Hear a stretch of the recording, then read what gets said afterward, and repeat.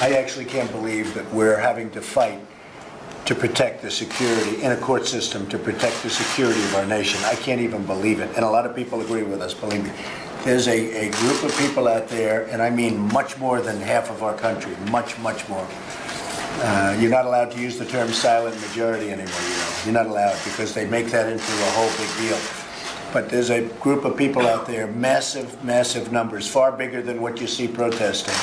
And if those people ever protested, you would see a real protest.